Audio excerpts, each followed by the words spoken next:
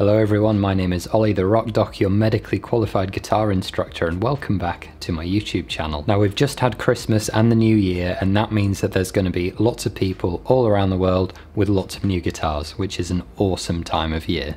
But as with any tool, we need to understand our instruments and treat them with care. And just as applies with people, knowing the anatomy of your instrument and the parts that make it up goes a really long way towards having a better relationship with them. So in this video we're going to take a look at the anatomy of an electric guitar, having a look at all the common components and talking about some of the variations that you might see. And this isn't meant to be exhaustive at all, there are lots and lots of different types of guitars out there, but the aim is to familiarise you with the key components, the ones that you will see on most guitars, and talking about what each part ultimately does. So let's start here with the body, the big bulky bit that makes up the majority of the guitar. The body is the element, the part that holds everything together, the central part to which everything else is attached, the skeleton almost. Now guitar bodies are most commonly made of a wood, usually something like alder, mahogany or ash, and the wood that a guitar's body is made of does have a significant influence on the sound, and different manufacturers tend to prefer different types of woods characteristically for their guitar bodies. But there are some makers out there doing really crazy things with different materials, so guitars made of metal, plastic, rubber and other materials do exist. Now the next most obvious component here is the neck, the bit that we hold with our non-dominant hand, and really the bit where the strings go. Now guitar necks can either be glued or bolted onto the body that we've already talked about. On my Stratocaster here you can see the 4 big screws that hold the neck tightly to the body, and if I were to take a screwdriver and undo these screws, the neck and the body would come apart. Now the front part of the neck here is called the fretboard, and most typically the fretboard is going to be made of either maple wood or rosewood. And it's called the fretboard because it's where the frets, these little metal strips, live. And these are metal bars inserted into the neck at regular intervals. And it's by pressing the strings down on these frets and plucking the string that we produce a note. Most fretboards have position markers.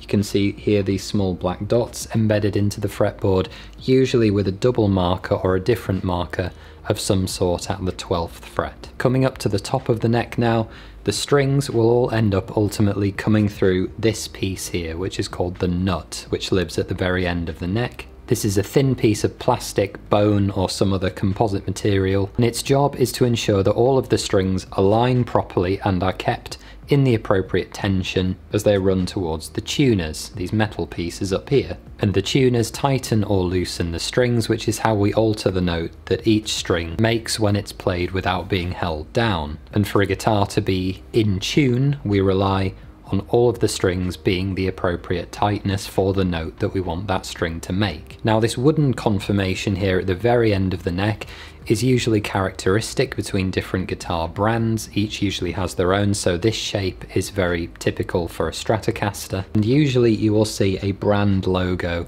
present somewhere on the headstock. In this case this is a Fender Stratocaster, and we can see the Fender Guitar Company logo. Now I just want to point out that in this general area you may also have a serial number present on the guitar. It may be elsewhere on the guitar, it's actually on the back of the neck in this particular model. But the vast majority of guitars have a unique serial number printed on them somewhere, which is really important for tracking the lineage and the production of different instruments. And if you ever want to resell your guitar later on, as many people do, make sure if you're buying or selling something that that serial number has not been interfered with. If you're ever going to buy a guitar, for example, and you see that the serial number is either not present anywhere or has been obviously scratched off or obscured, do not buy that instrument. It's more than likely a fake or even potentially stolen goods, and that's not something you want to be involved with. Lastly, before we move on, you can see this dark brown area here. This is the opening for the truss rod slot. And the truss rod is essentially a metal bar that travels up and down the length of the neck. It lives inside the neck, and its job is to keep the neck straight over time because wood is an organic porous material. It changes its shape in response to humidity, temperature, other environmental factors, and that can cause the wood to subtly change shape over time. The truss rod lives inside the neck and helps keep it straight.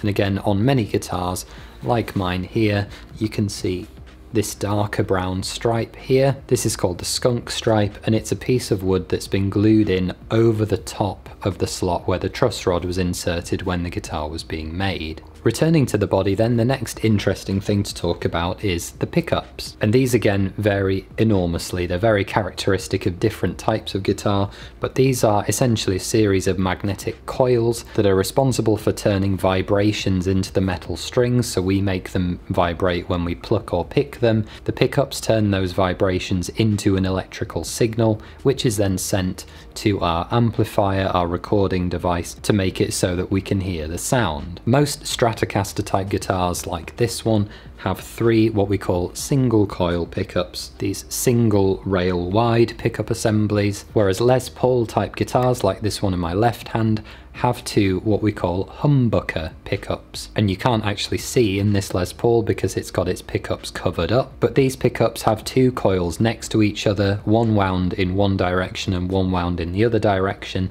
essentially to cancel out interference or buck the hum. And of course we have to have somewhere to plug in a cable to send that signal out to our amplifier, and we have an output jack somewhere on the body of the guitar to facilitate that. On this Stratocaster it's usually on the front.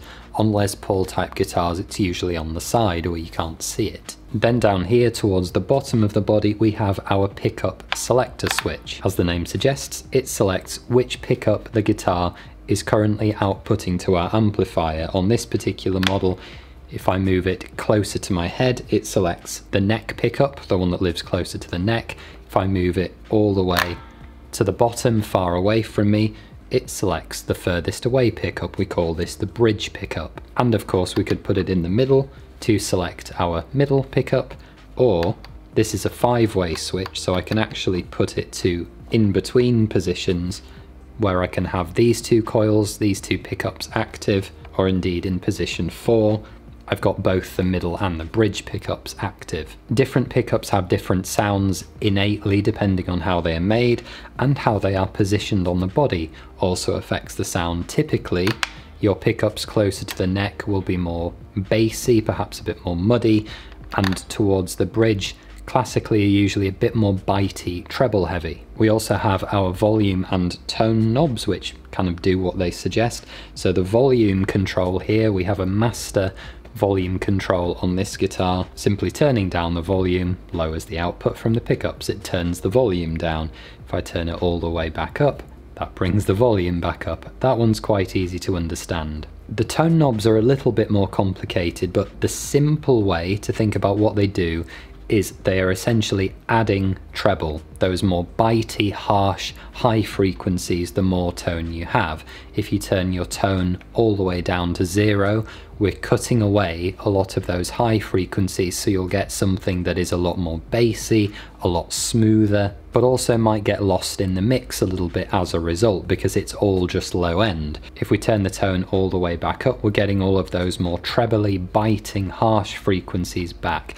And this is all about finding a balance and a sound that works for you. For most people it's going to be somewhere in the middle. You want something that is powerful and cutting enough to be heard and to cut through the mix, but not so much that it's cutting and biting into people's ears when they hear it. You want something that's tolerable but still audible. And then finally the last piece to talk about is the bridge. Just as the strings all ran to the nut up at the top end of the neck, down here the strings will ultimately wind up here, coming down into the bridge, the metal piece at the bottom to which the strings are secured. And on my Les Paul here, this is pretty unremarkable. It is a fixed, solid piece of metal that the strings simply run into, and nothing much happens. This is very, very secure, and it will help keep the strings from moving and keep them in tune. If instead we come back to my Stratocaster here, you can see it's a little bit more complicated because while the strings are doing the same thing and coming down through a metal piece in the body, it looks slightly different, and it's got this piece of metal coming out of it. The reason it looks different is that this assembly incorporates a tremolo, or it is a tremolo, and what this allows us to do is raise and lower the pitch of the strings by altering the height of this metal piece. The way we do that is with this piece, which is called a tremolo arm, or a whammy bar as people often refer to it, and you can hear how that sounds.